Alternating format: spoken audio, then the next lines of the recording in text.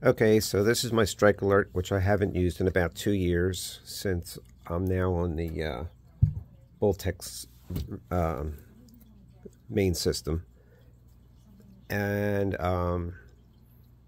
because of that, this button has become very difficult to use. Now, what I have found is not pressing with the tip of your finger, but more so where your nail is. So there's two ways to turn this on. Like I say, you're going to have to press this hard and hold it until, there you go. Now it's online, but it's in silent mode and it's showing full battery.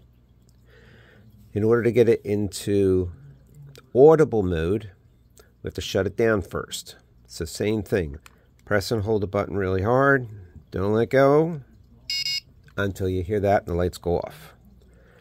Now this time we're going to put it into audible mode. Same thing. Press and hold real hard with your fingernail. And there you go.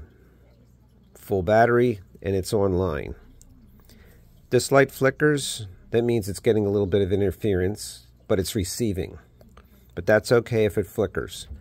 It's when it goes up is when it starts detecting lightning in the area. Again, press and hold really hard, and it's off.